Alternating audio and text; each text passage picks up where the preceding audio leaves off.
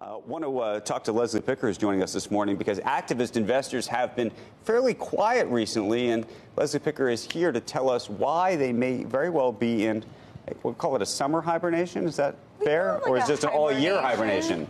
I think it's been an all-year hibernation, all of 2019, and it kind of sounds like an oxymoron, doesn't it? The silent activists. But this year, those investors, known for saber-rattling in the C-suites of the biggest corporations, have been outwardly quiet. 303 companies worldwide were publicly subjected to demands by activists in the first half of the year, according to Activist Insight. That's the smallest number for the first half of the year, going back 6 years.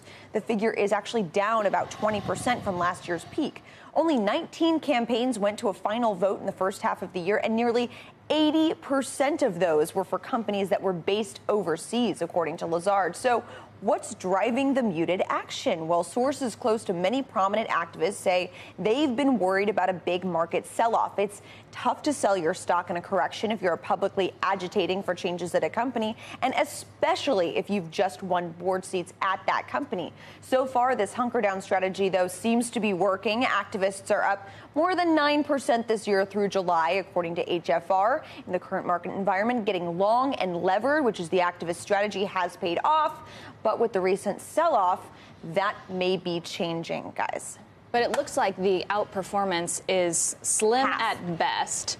And I'm wondering if you're seeing any impact on fundraising for some of these big name investors who are performing okay, but just okay. Yeah, no, that's a really good question. So even though they're returning 9% in the first half of the year, that's compared to about 20%, including dividends, for the S&P 500. So they're still returning about half the S&P, and it is a direct comparable to the S&P because this strategy is specifically long and levered. So yes, the question is this impacting fundraising? Absolutely. Investors who have been kind of putting money into this strategy in the bull market, because this is a bull market strategy for the most part, have been paring back in terms of not donating, but giving money to activist funds in the first half of the year.